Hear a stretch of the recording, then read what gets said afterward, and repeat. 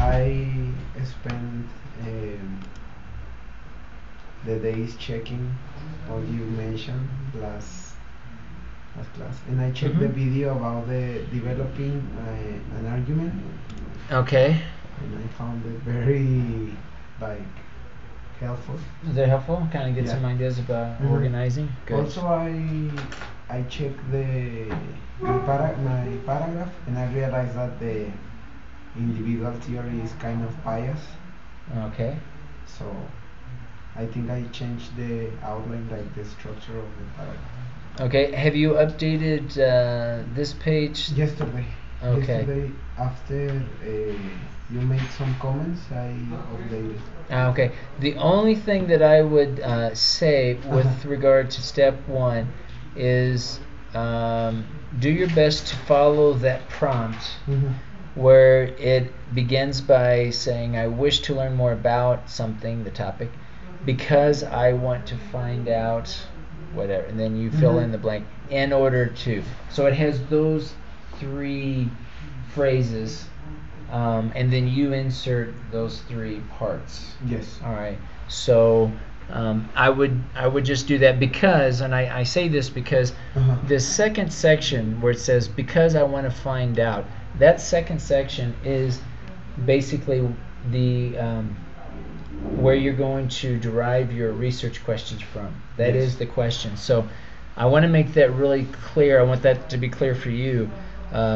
Whenever you're developing your research questions, that you look at that phrase, that section, and you take and develop your own research questions from that. So right now you have, I wish to learn more about the impact of different mediation types in using literature circles with English proficiency students. The first section, I wish to learn more about, can be very general. That is the topic, and that can be general. What needs to be more specific is when you start, because I want to find out, and then you think of some of the question words. How teachers do this, or how students do this. Why teachers do this, why students do this. When do teachers do this, when do students feel this, or so think of behaviors, what do they do, and attitudes or perceptions, how do they feel, what opinions do they have. And this second section here too is also very much aligned with step 2, where you ask yourself, what am I going to examine? Well, whatever you examine is coming directly from those research questions, right? It's going to tell you, okay, I need to examine these things in order to answer my research questions. That's why, again, this prompt I think is helpful, especially narrowing down precisely what the research problem is, what you want to research. So whenever you talk about, I wish to examine student opinions, emotions, environmental context, all right. Now when you say environmental context, again, the idea is trying to be as specific as possible. So I want to examine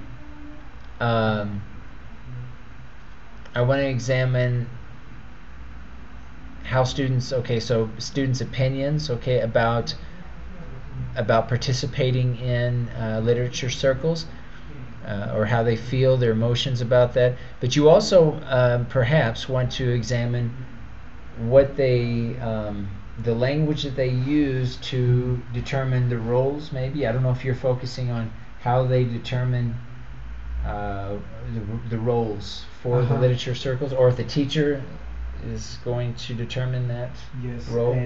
I was like thinking on that, and I realized that on mediation, that is part of the sociocultural theory, there is the different, I forget the exact word.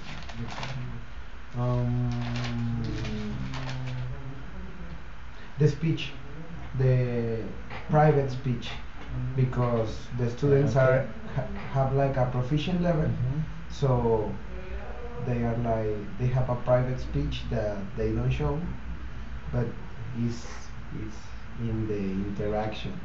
Okay. And I want to relate that to the activity theory. Last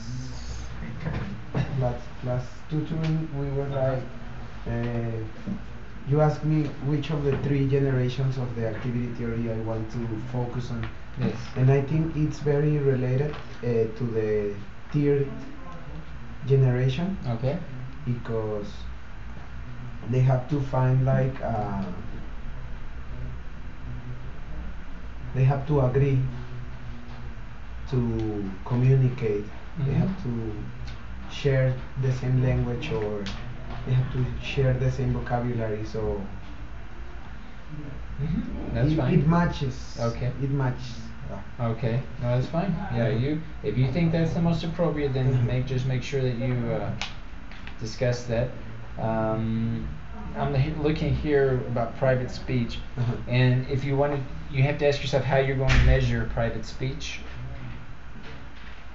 I mean, if that's gonna be the focus, if you're focusing on the private speech, you need to find out how you want to measure that. Maybe I don't want to measure the private speech, but I want to measure the language they use. Okay. When they have like this kind of circle, Okay. and the language they use to talk to each other, like. Okay. All right. So, so then maybe you're going to focus on. I'm going to jump now to the unit of analysis. Now, the unit of analysis you're mentioning here, teacher practices. It might also be the unit of analysis group work. Because I'm assuming you're only going to focus on one or two or three groups. Two groups. Okay, two groups. So, but two groups. When I say groups, are we talking about a class as a group, or a group within a class?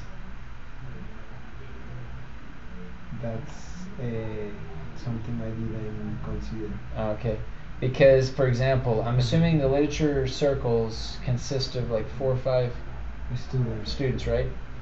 So if you're going to measure that to focus on a group of 4 or 5, like the unit of analysis would be a literature circle. So that literature circle could be from one class, or it could be from 2 different classes. It could be but the group itself would not be the entire class. It would be the group of 4 or 5. So, for example, if you wanted to look at 2 different teachers using literature circles, you could ask each teacher and say, okay, which of your groups are the quote unquote best, or interact the best, and focus on one of those groups from each class, right? Or same teacher, same class, one class, but 2 or 3 groups within that one class.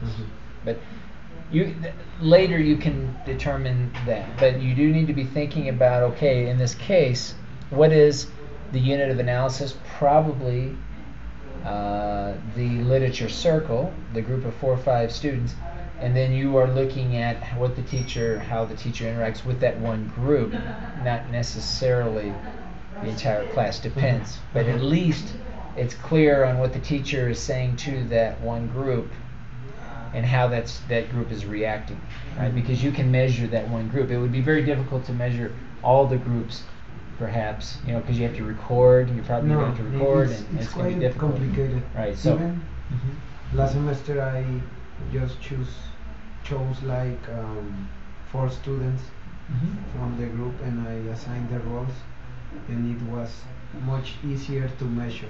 And you can focus on one group, one literature circle, one class, one teacher, and within that class, one group of 4 or 5 students who are participating in their own literature circle. But you're going to have a lot of data about language. You're going to have to record and do a discourse analysis, both within the students themselves and within the teacher, to look at mediation. How is their behaviors being mediated by language? That is roles and all of that. So. Yeah, like the things in which they agree because each one has like a different goal, even they are on the same class. I would prefer, my suggestion at this point would be to focus, I think, on one group and really get as much information and investigate as much as possible that dynamic of mediation. How many times do I have to observe the group? Well, it depends on how long the literature circle activity lasts. Like, I mean, you're going to have to either do an intervention or find a teacher who's already doing literature circles. Mm-hmm. Probably you're going to have to do an intervention, I'm assuming, because I'm not sure how many teachers already do. If you find some, great, but you're probably going to have to do an intervention. And then you're going to have to plan, okay, I have 2 or 3 weeks of data collection. Can we plan, I don't know, 2 activities or 3 literature circle activities? You have to plan ahead with the teacher and say, okay, what is doable? How long, more or less, is this literature circle going to take? Mm-hmm. And then try to work very closely with the teacher to make sure you get as much information, because you don't want to inconvenience the teacher also. So you don't want this activity, this research, to interfere with the goals of the course. Hopefully, the activity itself will be in line with the goals of the course, mm-hmm. and they'll be willing to do it. But yeah, you're gonna. I'm assuming one literature circle lasts how long? A lesson? 2 lessons? I really don't. 1 lesson. Okay, so let's say a lesson. At least like half an hour. Well, students. Well, in the previous semester, I led the students to write individually the article we communicate, mm-hmm. we discuss, and they just arrive and they talk about the roles. So only that part took like half of an hour. Okay, so if you're allowing time to read in class, well then maybe don't count that time, because they're just reading, right? Mm-hmm. What you want is the time that they're actually interacting, right? And maybe before, where they're determining roles. So whether the teacher is saying these are your roles, or within the group they determine their roles, okay, then maybe you have one activity where the teacher dictates what roles each student's going to take, and then maybe another activity later the next week where the students themselves, different reading, but the students determine the roles, and you record that planning process where they ask each other, okay, who's going to be the questioner, who's going to be the summarizer, and so that would be also part of your data analysis, and you could interview and find out, okay, what were you thinking here, why did you determine these roles, mm-hmm. all that. All right, so I think that the unit of analysis, I think in this case, would be the literature circle, mm-hmm. right?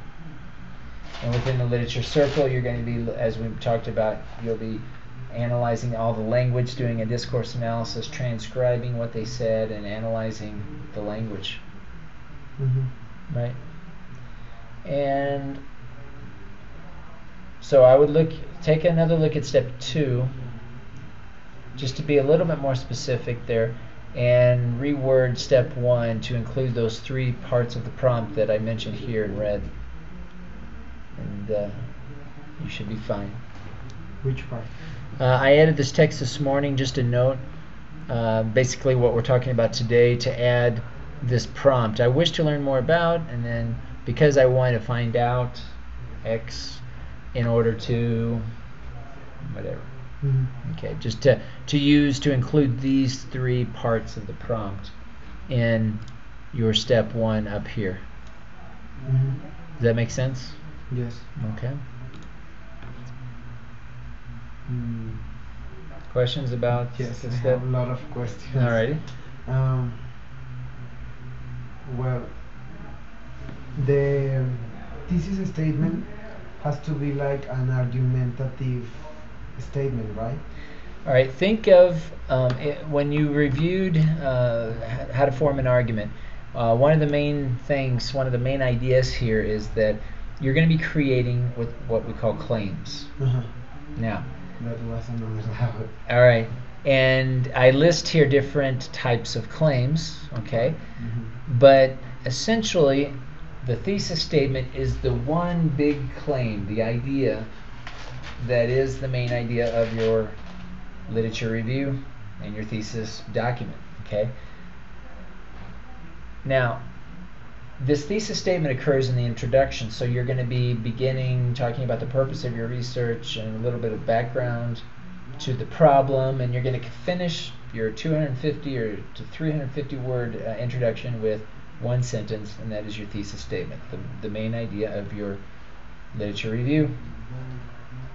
Now that is called a claim. It's a position. Okay, you're going to propose something. It's one sentence to claim. Now, the rest of your thesis statement is going to be to support your thesis statement. You're going to be elaborating, forming an argument, a position on that. So, a topic sentence is also a claim. But now this claim is a more specific idea. Okay, it's not the general idea. It's one, in this case, one idea that's supports the thesis statement. So all of your organization is made up of claims, and at a very basic level you have the thesis statement. Okay, within the thesis statement you may have, let's say, 2 or 3 main sections. Those main sections are sub ideas, right? Smaller ideas that support the thesis statement. Within each of those main 2 or 3 sections, you're going to have paragraphs that have individual ideas, topic sentences, claims that support. Right. So it's all about organizing those claims, those ideas around your argument. Think of it almost like a type of persuasive essay, where you have a claim, you have one position, and then you have a claim and you have a counterclaim. So whatever the position that you take, whatever you say, this strategy or this concept applies here, there's always another counter argument or claim where others disagree, or that there's some hole in your idea that it's never just all one-sided, right? So the idea here is to try your best to include research, citations, references that support your claims, but from 2 different perspectives. I mean, you have one main claim that you still think is the best. Yes. You're going to propose a counterclaim saying, well, there's another side of this. It's not perfect, but you always come back and say, but this is still the best way because of this. It can be, for example, first the counterpart and then the refusal. You can, there are different ways. The most quote-unquote normal way of doing it is state the claim, state the counterclaim, and then the rebuttals, or the final first claim again, saying why the counterclaim is not as good. That's the normal way. But there's nothing wrong. I mean, if you have, depending on the topic, you might just come out and state the counterclaim, the negative, the weakness, and then follow up with the main claim or support. I have just like depends. an idea. First of all, I want to start with the behavior theory, because I think it's very strong and it's the counterpart, and then the sociocultural theory that is pretty much like completely different. And in the sociocultural theory, I would like to continue with the activity theory. Okay. Then I would take the degeneration of the activity theory, then link it to the mediation and the private speech. Okay. All right. Now, in general, I like that organization. The only thing I would look at again is private speech, because usually private speech and mediation is very much part of social culture, like social cultural theory. So if you present that at the end after activity theory, and then usually activity theory comes after social cultural theory. So just ask yourself if mediation or private speech should be first also included within social cultural theory. If you see relevance later in activity theory with regard to private speech, you can mention private speech again. There's nothing wrong with saying private speech originally maybe comes from social culture theory. Then whenever you talk about activity theory and you want to talk about the relevance of private speech in activity theory, mention again. There's nothing wrong with that. I mean, that's the way to do it, because you're saying, because if you don't mention private speech in social cultural theory, then there might be a gap there, because the reader may say, well, isn't private speech also part of social cultural theory? So you might want to say private speech relates to social cultural theory like this, and then when you talk about activity theory, private speech, the relationship with private speech and is with regard to activity theory is like this. And maybe it's a little bit different, it's a different perspective, which is good. But it's different because you've already mentioned private speech in social cultural theory. See what I mean? So yeah. Let me explain. Okay. If I got your idea. All okay. Right. The sociocultural theory, then activity theory, and I continue with mediation, include the private speech, and I can go back including the third generation of the activity theory. All right. Look at it like dividing it up maybe into 3 sections. 3 main sections. Something about behavioral theory, okay? The second, social cultural theory. Third, activity theory. Now, those are the 3 main, perhaps, as an option. Those are 3 main sections. Now, within social cultural theory, you might mention mediation, private speech, because those terms are very much associated with social cultural theory. And then in the next section, you're talking about activity theory, you talk about activity theory, and then you mention again mediation as a sub, idea. It's within theory. That third activity theory. You bring up private speech again and mediation again, but maybe from a different perspective. Now from the perspective of activity theory, not so much social cultural theory. So what I'm talking about is incorporating or including these topics, like subtopics, into these bigger, broad topics of activity theory and social cultural theory, then activity theory. Does that make sense? To make it like very strong. Yeah. So you can talk about the similar ideas in each of those 2 or 3 main sections, but maybe they apply differently, or maybe they're completely different topics or notions. But that's what I would recommend, that kind of break it down into those sections. Now, in each of those sections, activity theory, you're going to come up with a little more specific claims that build on social cultural theory. So you look at social cultural theory, ask yourself, how do I want to form an argument around social cultural theory? How do I want to form an argument around activity theory? How do I want to form an argument around behavior theory? All right, and so then you break it down into those sections, and you say, okay, what is the first body paragraph? What's the main, for the first claim or the first topic sentence, and then organize it. It's almost like a mini essay within each of those sections, right? And that's what we want. So it's like thesis statement, the 3 sections, 1, 2, and 3. Now within each of those 3 sections, you break it down again. Okay, how do I want to form an argument? Everything that's related here, now apply it to each of those 3 main sections. And after the activity theory, I plan to include the community of practice and literature circles. Okay. Is it too big? All right. Well, ask yourself if it warrants another section, if you need a 4th section, or if you talk about literature circles within the context of those 3. I can do it like that. You can do it what we're looking at is a logical order. So for example, first section, behavioral theory.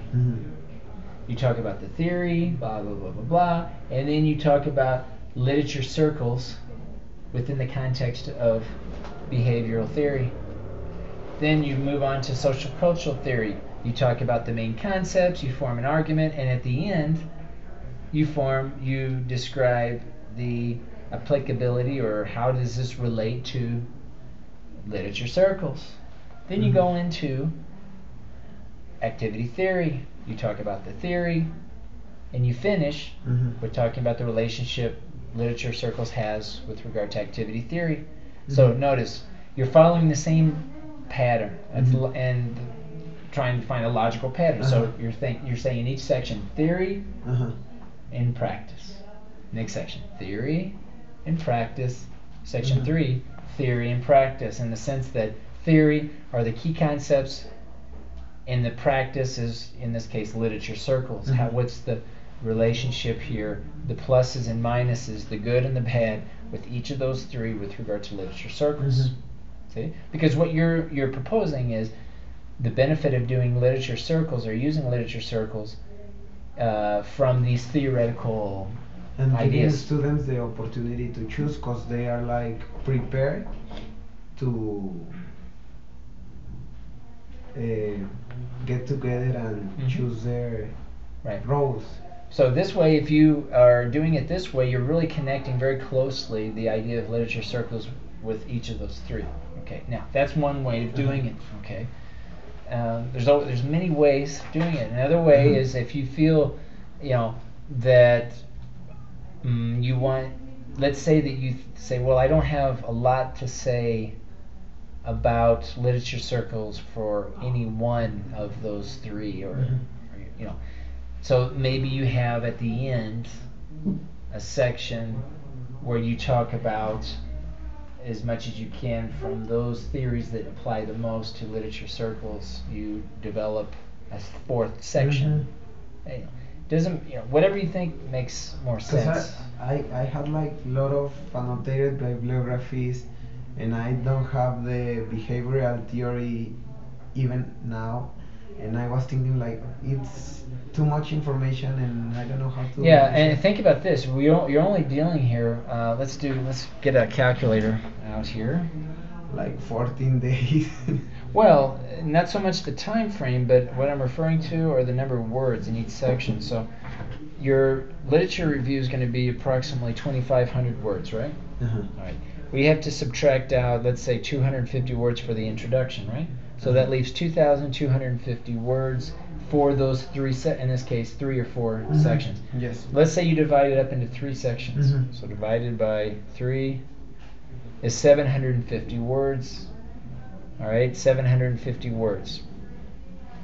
If you divide up 2,250 and divide that into 4 sections, that gets us down to 500 approximately 500 words, 562 words, which is about 2 pages. Okay, certainly that's a possibility if each of those 4 sections is more or less the same. But what happens if you have one section that is 800 words, that you say, oh, I just really need to have this information, and I have one section that's 800 words? That's going to cut your 300 word, this last section, by 300 words. It's only going to leave maybe 250 words.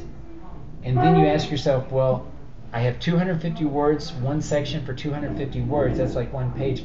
That's cutting it pretty close. And the idea here, what we want to avoid, is to have a section that doesn't have much text. Because these are main sections. These are headings. Okay, when I say main sections, I'm talking a level 2 heading. A level 2 heading all the way to the left on its own line. So that's what you have to kind of ask yourself. Okay, do I have more or less the same information for those 4? Fine, maybe 4 sections would work. But let's say you say, well, no, I have a lot more. One section is going to be a lot more. Then ask yourself, well, maybe I'd be better off coming up with 3 sections. Okay. All right.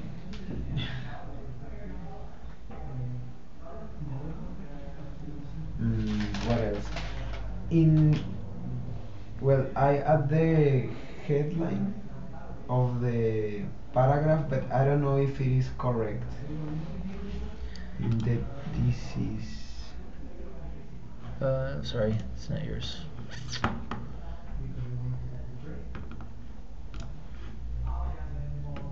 And also, I couldn't adapt the. You know that on the first page you have running head, Yes. and on the other ones you don't have to.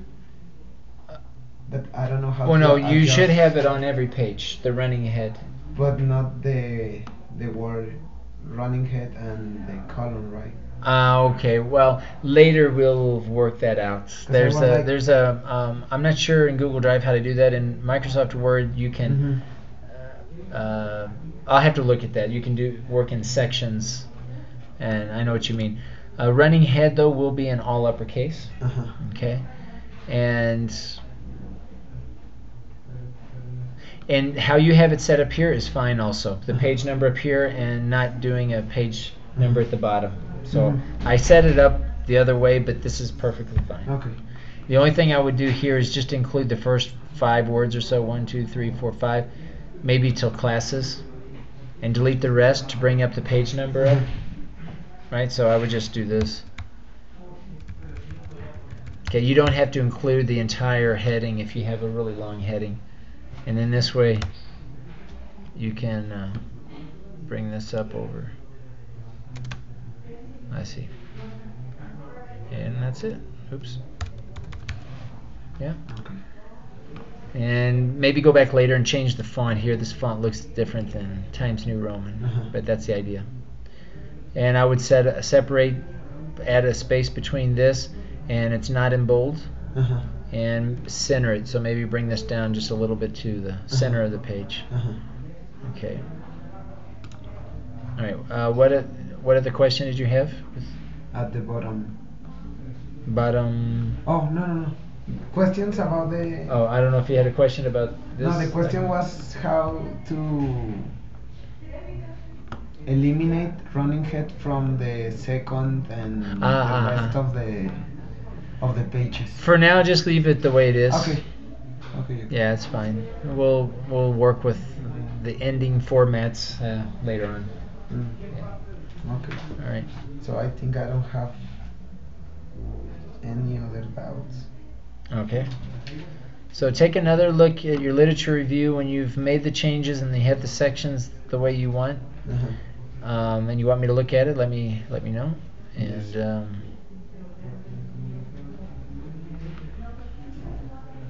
like for instance here, the individual, maybe you haven't had a chance to look at maybe the changes, but this is one thing that I would try to avoid is having a heading or header, heading, and only have one paragraph of text. Yeah, that was the ones that you told me that look for the author, and it was very difficult to find. Okay. So I decided to eliminate like a whole paragraph. Okay. Because it's biased. All right. Okay, so yeah, I think got a good start here. And add maybe a page break here. Page break is Control Enter. Control Enter? Yeah, I think it's like Microsoft Word. You can also click Insert, Page Break. Page break. So references will have page breaks, and each individual appendix will also have a page break. Which are the commands for the page break? I think it's Control Enter. I'm on a Mac, and you can also click Insert Page Break.